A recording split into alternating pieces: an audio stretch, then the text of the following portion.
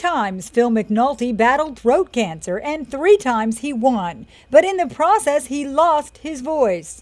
They were doing very massive radiation back then, and it was so massive that I really couldn't swallow for like 3 years. His story is painfully familiar. Speech therapist Stacey Brill works with people like Phil, helping them eat, drink, and speak. The sooner they start, the better their chances. We've had many patients referred to us 10 years post chemo and radiation. Many of them still have a feeding tube in, so imagine living your life with a feeding tube for all of those years when potentially you may not have had to. The road to swallow therapy wasn't well paved. Many patients never heard of it, something Stacey hopes to change.